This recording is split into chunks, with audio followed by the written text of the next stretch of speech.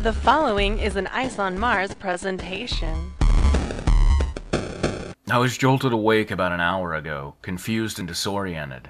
My heart was pounding and my sheets were soaked in sweat. Some slavering, malevolent horror was in the trailer with me, creeping up on me while I slept with poised claws and razor teeth. The absolute certainty of this coated my mouth with the metallic taste of fear, sour and dry and thick. I grabbed the baseball bat that lays beneath my cot and tiptoed around the cramped darkness of my trailer, straining to hear over the keening of the wind outside and the pounding of my own heart.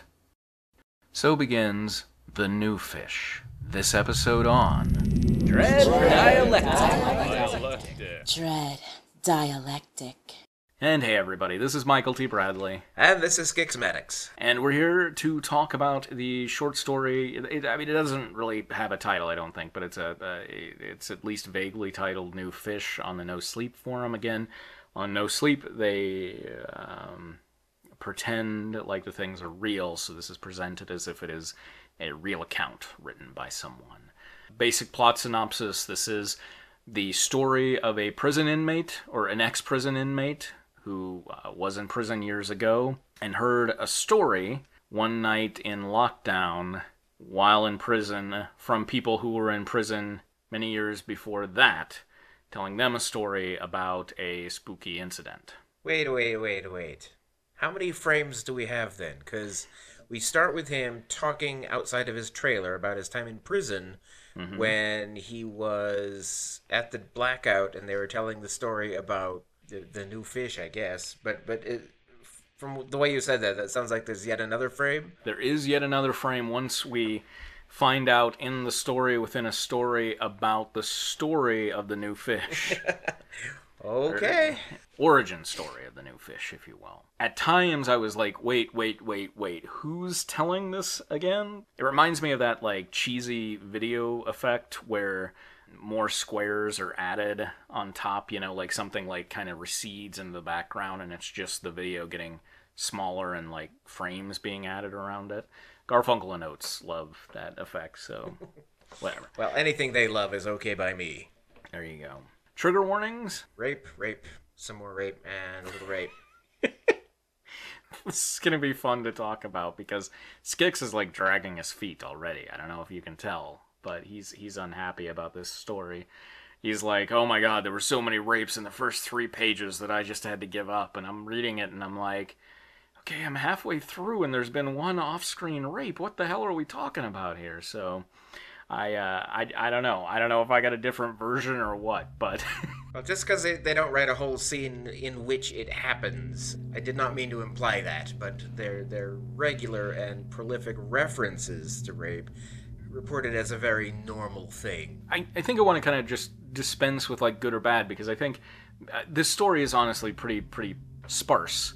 We have this one item to discuss, and then we'll go into the ugly, in which I'll basically talk about the story, because I can't really say much beyond spooky incident without completely ruining it, because I finished the story. So let's talk about this problematic sort of situation of it, because so this is written as if it's taking place in a prison, right? The frame is, and right. The frame within a frame. And when people write prison, there's always, using quotes here, sissy boys and raping and all these sorts of things. There's a character in there who is forced into being the woman. The bitch is the term they use. Right. We find out that after that person was released from prison, they, in fact, changed their name and lived as a woman because of that. And so... Yeah, and the way that's told makes it really unclear what was really going on there. It was sort of a forced feminization and forced prostitution that got this person, it's sort of the standard, you go to the biggest guy in prison and they'll protect you in exchange for, rape. And just because you sit still for it doesn't mean it's not forced with threat of violence. And the weird thing about that storyline is it's presented as... So in the first frame of the story, the female character, because I don't know any other way to set that Let's character go with that, apart, sure. is with this guy, and the guy she's with there is the one who beat her into becoming a woman, essentially. And it's like, I know this language is problematic. I just don't know any better way to describe it, so bear with me. And then she works with a different, bigger guy to have him essentially get shivved outside of the frame of the story. But then she goes and really transitions into a woman to live with that guy after prison. And so it's like, wait. It's told almost as if it's like a, yeah, revenge sort of story. But then it's like, wait, was that really? Like, I mean, you know, it sounds a little more Stockholm Syndrome-y, right? Yeah, it's confusing, and I think it's confusing because the writer doesn't know what he's saying. It's intended as a one-off to kind of add color to prison life, is what I think. He didn't actually think about what he was writing or what these characters were actually going through. He was just like, wow, prison's so bad, you get stabbed and sometimes you have to take it in the butt and turn into a woman. I mean, that's the impression I got. I read up to the entrance of the Golden Boy, or whatever he was called, and I knew when they opened the story with, oh, this guy was so pretty, you know, I don't go for guys, but even I was like, oh shit, we're gonna have another one. It reminded me of, was it Tommy from Density of Souls, where it was like, oh, you're just so pretty, like an angel, you know? Yeah, and I might have been a little still sensitive from that story when I see this coming. Like, well, oh, I'll get into what happens with the new fish in the ugly, but just as a spoiler, he doesn't get raped. So I find it difficult because on one hand, it's like, well, okay, if we just accept the story as a story that's supposed to be real, right? Then you have this character who is this multi-time con, obviously never really did much with his life, not the deepest thinker, so it kind of makes sense that he's throwing all of this shit out there and not really thinking about it. On the other hand... it's not real. Right, on the other hand, it's not real, and you have to... all the time, like, I know that I got so annoyed with Oz. Like, I tried to watch Oz, and it felt like they were trying really hard to be deep and say important things all the time, and I was like, I don't know, man, it just, like, to me it just feels so exploitative, I guess. It's a better show if you like looking at naked guys. Alright, fair enough. I've actually never watched it, but I'm aware of it. So, I don't know, I think just, like, in general, the idea of setting the story in prison, I think the idea was because it's got to be a bunch of hard guys, right? Like, that's kind of what this is about. This is hard guys, and then this supernatural element is thrown in, and they're all, like, shitting their pants because of it. That's my assumption, that that's why it was set in a prison. Also, because of some things that you find out in the story, it makes more sense with the story that it's set in a singular location. But still, I feel like it's very problematic if you're going to choose a setting like that, then kind of try to absolve yourself of any sort of authorial intention or whatever with a setting like that. Some of these things are way too big of issues to take on in a cheap little short story like this, perhaps. And if you're gonna have your characters say something problematic, because that's what the character would say, you gotta spend a little time developing the character enough to know that the character is not speaking for the narrative voice, for the authorial intent, and that there's consequence to that. Otherwise, you come across as supporting what they say or what's going on. I don't know, as a writer, I'm a little torn on the subject because I do believe you have to take responsibility for things that appear to be said in your own voice. But I also think you can't write as if your audience are going to be ignorant. Yeah. But also, I have earned not enough goodwill for them to give me the benefit of the doubt. So there's all that. I mean, it's a real problem. Like this reminds me of, like, for instance, I think maybe thinking about something set in prison made me think of this, Natural Born Killers, right? Ooh. Like, I think the problem with that is that the audience didn't get that Stone was being satirical. Right. It's kind of satirizing these characters being seen as heroes, and people watched it, and a lot of people saw them as heroes, and it's like, I think Stone was kind of punking his own audience in a way, but with Stone, he's done enough, and, like, you can tell that he actually cares about people enough for that to work, you know? Whereas with this, I don't know this person from Adam. I don't have any sort of trust necessarily. So Right. it's tough to feel comfortable with this story. This will be the episode where we get called cuck. You always say that. Nobody's calling us cuck. I'm disappointed. And here's the thing. I'm not trying to dismiss this story out of hand and say that people shouldn't read it. I think that it brings up these issues, and I think that's a good thing. I mean, I'm not saying, like, just write problematic shit so that people talk about it, but I think starting these discussions is good.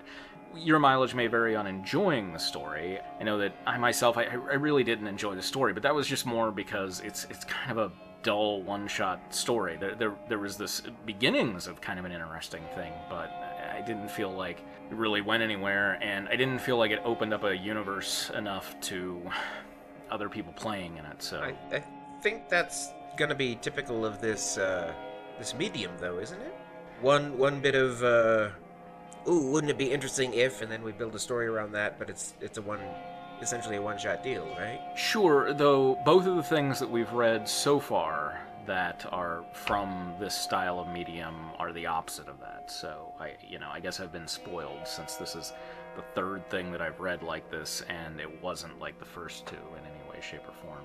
But in any case, point being, I think these are good items to hash out, and I think they're good things to talk about when writing a story. Like, if you look at some of my earlier writings, one of my first feedback was from, I think I was 12 at the time, and a writing professor told me, because I was doing like a college for kids thing over the summer, my professor told me, Michael, this is the sort of story that doesn't make me afraid, because it was a horror story. It doesn't make me afraid of the events in the story. It makes me afraid of the author. Granted, I mean, it wasn't anything special, and it wasn't anything, it was pretty terrible. When you have very little experience and you're just trying to write, it can turn out silly, but I feel like this is maybe one of those sorts of cases where it's like, I kind of wish I could hear from the author and see what they were going for, because I feel like maybe what they were going for isn't what came out of it. Well, the author perhaps can contact us. Yeah, I'd love to have that conversation. I'd love to hear some feedback, see what the author thinks about that, if they think that we're just being silly and overthinking it, or if they're like, yeah, I struggled with it, I tried to show my voice through these bits, and maybe we just missed it. I think that would be fascinating. We can do a PS episode down the line if there's enough conversation. Let's real quickly go through the ugly, and I'll tell you what the spooky incident is. Essentially, that new fish gets put into this cell, and it's like the pure lamb to the slaughter setup. Like, he's put in a cell with this huge guy who's like, everybody knows that, like, what he likes to do to new fish is just violate the hell out of them so that they're broken to the point that nobody can ever use them again. And so rape context, even though he doesn't succeed. Through the night, there are just these horrible sounds, and everybody's like, oh my god. And the next day, of course, the big guy is torn into pieces, and like somebody glimpsed him as they dragged the carcass out, and like the skin and sinew were gone from his face, and yada yada yada. And they get one of those Silence of the Lambs carrying case things for the new fish and put him in it, and blah blah blah blah blah. And then through various means and at least one more framing device, we find out that the new fish was actually this kid from like the 1800s who made a pact with Satan and for immortality, and they kept the people of the town kept trying to kill him, and it would always fail, and he would just go and murder people and yada yada yada. They ended up bricking him up in the sewers beneath what then became the jail, and so now he just kind of comes out every now and then and murders the shit out of people, and they blame it on riots or whatever. A couple of the things in there I found a little bit fun, and I thought, oh, this could have worked, but it wasn't enough to warrant staying interested through the uncomfortableness of it. I don't think Deal with the Devil stories really have any traction anymore, do they? I enjoy them. Oh, okay. I find them fun. There was it's available on Netflix. I think it's called The Last Shift, something like that. And like that was a story that essentially involved Deal with the Devil. It's all in the background, and kind of find out about it eventually through the story, and I don't know. I like the classic stuff. The story as you described it, I'm imagining it would actually be more effective if you didn't have the Deal with the Devil. Just Here's this guy who's immortal for some reason. I like the no reason immortals. I think they're interesting to write about. And of course, who knows? It could be bullshit that's not his true backstory, but we don't even get an inkling of that, and we kind of have to trust it as is, and yada yada yada. That would be interesting as well. Or like maybe, you know, I had a buddy who served a dime up in Shawshank, and he told me a similar story, and it sounded like the same guy, but it can't be the same guy because he was there at that same time, and oh, I have a friend in Sausalito, and, you know, something like that like every prison just has this kind of character who'll show up and, you know, fuck things up now and then. We should write this. That's our prison story. I'll handle the bitch sections, and it'll be great. Yeah. Like, this is definitely not one that I would recommend. I just didn't feel like it was worth it. Like, it didn't press any of my buttons or annoy me. I just thought it was honestly kind of boring, so... So, sorry about that, folks. I think it sparked a good discussion, so that's something. Mm-hmm. Anyway, next time we'll be talking about the Graveyard Apartment. Is that what it is? That's it. It's a Japanese novel by a Japanese person whose name is not in my head. So be sure to tune in for that. Until then, if you have feedback, comments, if you're the author of New Fish for sure, drop us a line, dread.dialectic@gmail.com, or leave comments wherever you find this. If you have something that you've written, be it novel, novella, or possibly a one single short story out of a collection or just on its own, feel free to send us a submission. We're interested in finding some stuff, especially representational stuff, that we can take a look at. Until next time, this is Michael T. Bradley. And this is Scix Maddox. And we are